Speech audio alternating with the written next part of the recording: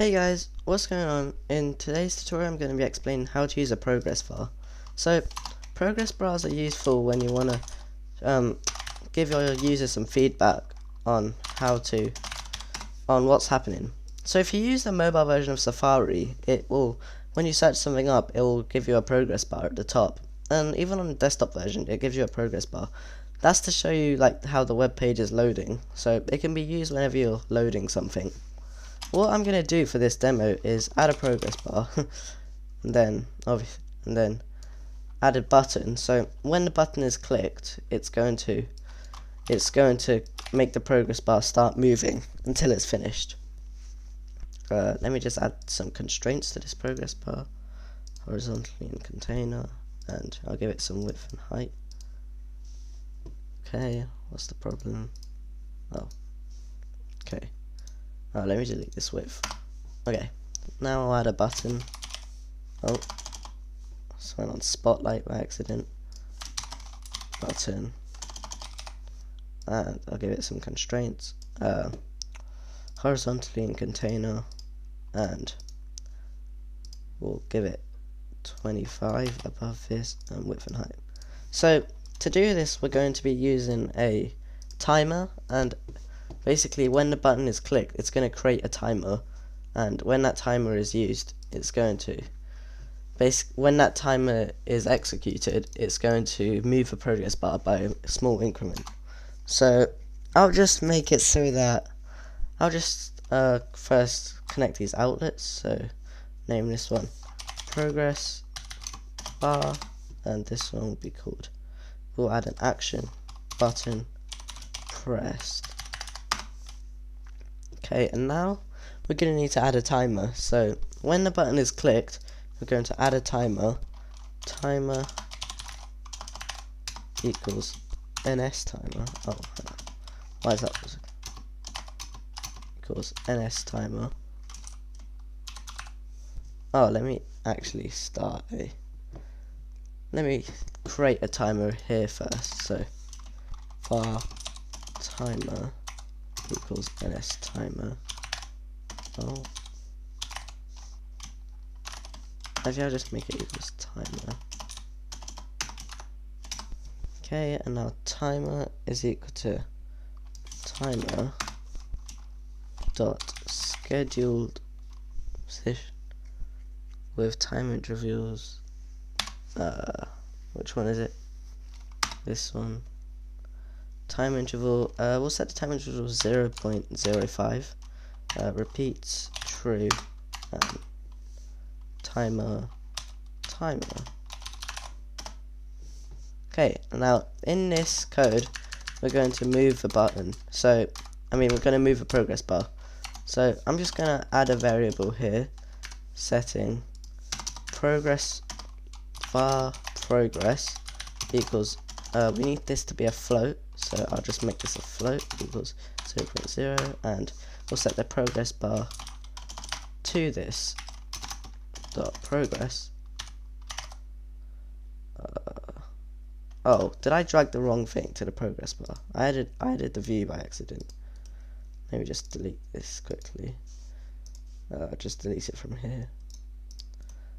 Progress view. Wait, what? Have I? Oh, it's. Let me just connect that there. I'll just add it again. Progress. I'll make it a capital P. Progress view. Let me just comment this out. You probably shouldn't do that, but it's fine. Okay, so progress view dot progress is equal to progress. Okay, so now this is just going to reset the timers, the progress view's progress at the start, and also when the view loads, we're going to need to reset it. So progress view dot progress equals 0.2. Okay, and now every 0.5 seconds is going to be adding one to that progress. So here we'll do progress plus equals 1, and then we'll do 1.0, and then we'll just set the progress view dot progress equals progress.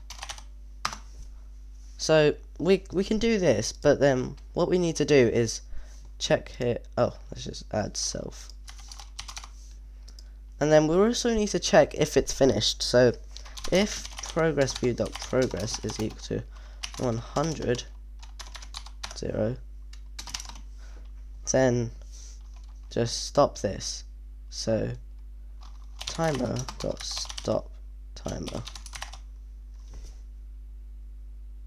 Or no, we won't stop the timer. We'll just reset the progress bar. Oh, we need to do self progress view dot progress equals 0.0 self. Okay, so now let's see how this works. I'm not expecting this to work first try, but I'll just see. Oh, I think I ran it on the wrong thing. Okay, let's see how this works. Okay. Wait, what?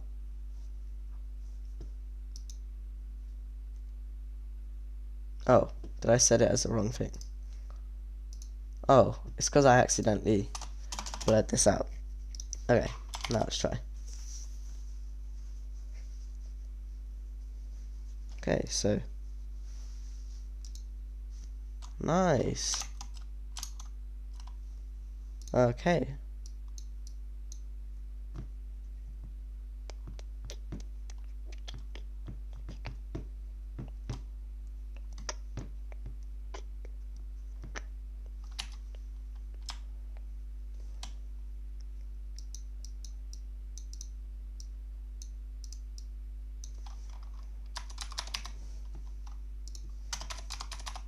Okay, so now what I've done is I've just reset this. So basically, the progress view dot progress, it only goes up to 1. So if this is equal to 1, and I made a mistake. I thought it went up to 100, but it went up to 1.